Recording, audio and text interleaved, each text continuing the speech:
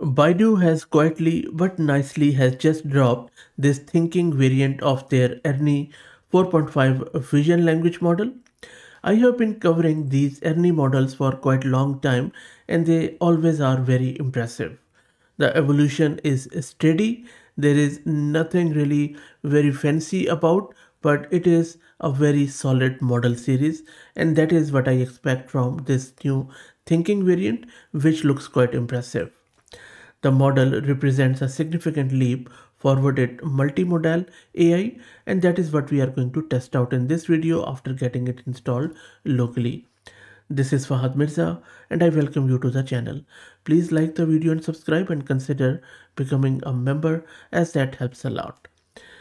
Now, this model is a mixture of expert model. The size is just over 28 billion, but only 3 billion parameters are active and the performance on various benchmarks including multi-step visual reasoning, STEM problem solving, fine-grained image understanding and video event localization is really very impressive.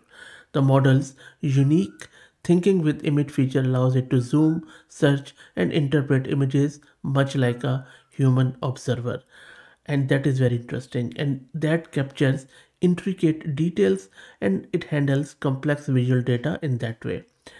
Let me quickly take you to my terminal. This is my Ubuntu system. I have one GPU card NVIDIA H100 with 80 GB of VRAM.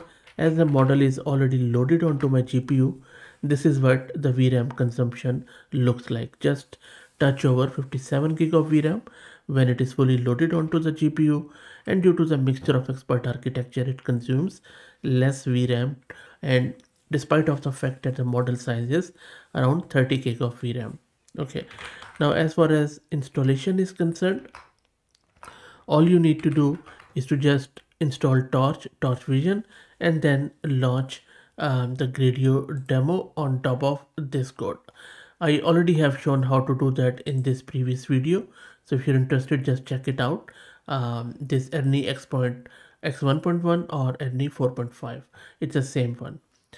Okay, so let me now do the first test. I'm going to just load an image from my local system and I have just put in a Gradio interface on top of it. Let me go to my images. Maybe first up I'm just going to do an OCR on sorry, I just selected this image which contains a multi-image and I'm going to just type extract the text from the image and identify the languages. Let me run this. And the model is thinking. I will let it run so you would also see how much does it take. And meanwhile, I'm just going to kick off my VRAM consumption. You see it is just staying around 57 and 58, not more than that. I think that is the limit, which is quite good. It means that you can do the inference on a single GPU. Let's wait for it to come back. And you have to be patient with this model. It thinks long, hard, and you just have to wait, because for only this one it took around 14 minutes to come back. But if you look at the response, that is actually quite human-like thinking. The reason being is that if you look at this, it is such a good example of cognitive reasoning, and I have already verified most of the words or almost all of the words in those, this image extractions are good, plus identified the language correctly. But more than that, not only it has identified multiple language, but also explains, more importantly, the step-by-step thought process like a person thinking out loud. It observes, reflects, questions, and even self-corrects, which are really hallmark of a genuine analytical thinking. It has also noticed some of the typos, it has crossed verified interpretation and logically deduces language origins, which really shows that model has been trained linguistically, which is quite unique in my humble opinion. Okay, let's try out one more problem. Next up, I'm going to give it this image and I'm asking it to describe the image in detail. So this is just a AI generated terrain which I believe is a flood prone area. So let's see if what model thinks should be fun. And meanwhile, let's talk a bit more around the training as I was mentioning earlier. So what they have done a prolonged mid-training phase, which uses a vast corpus of high-quality visual language reasoning data. The model has achieved deep semantic alignment between images and text that allowed the model to interpret, analyze, and reason across modalities with exceptional precision. And what it has also done, it has integrated multimodal reinforcement learning, which features GSPO and IcePop techniques, which primarily enhance stability, adaptability during training, while dynamic difficulty sampling ensures optimal learning efficiency.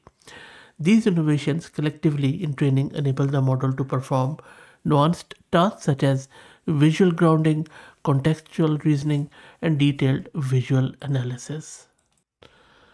So you might have noticed that I said mid-training. Someone asked a question in another video that what exactly is the difference between mid-training, post-training, or this pre-training. So look, pre-training is where model learns general knowledge from a vast amount of world data. That is the first step. It is the foundation stage where the model builds its basic intelligence. Then comes mid-training, of course. The model is further trained on more specific or high quality data to refine its understanding. Sort of, it is a mezzanine floor. And this stage helps it improve reasoning, accuracy, and alignment between different skills. And then comes the post training, where the model is actually fine tuned with feedback and special techniques like SFT, DPO, and all that to make it follow instructions better. And on this stage, models respond more naturally, safely, and helpfully to real world user queries.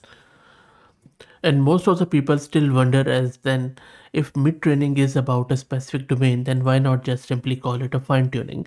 The thing is that there is a very nuanced different. Mid training is still pre training because it is still catering to general purpose data, huge data set. Whereas in fine tuning, you just take a very specific and small data set and for a specific use case. But mid training is not about a particular use case, it is about still the general world data, and that is a large scale specialization. So that is a major difference between these two. And the model has come back with the response meanwhile, and you can see that it is really an outstanding display of human-like visual reasoning and narrative composition. If you read through it, because the model is not just describing what it sees, it thinks through the image step by step, analyze textures, colors, and spatial relationships exactly like a trained geographer or visual analyst would.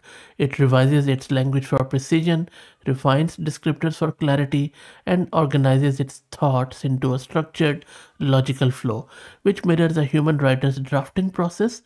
And the final paragraph reads like a professional field observation showing deep understanding, attention to nuance, and an intuitive sense of visual storytelling. And this whole blend of analytical reasoning and natural expression, I think, makes this model response really feel authentically thoughtful and impressively human. Just read through it. A river or stream with greenish water flows through the dense forest at the top of image. A white line, possibly a survey line or property boundary. So amazing stuff. So I think Ernie has just again thrown it out of the park.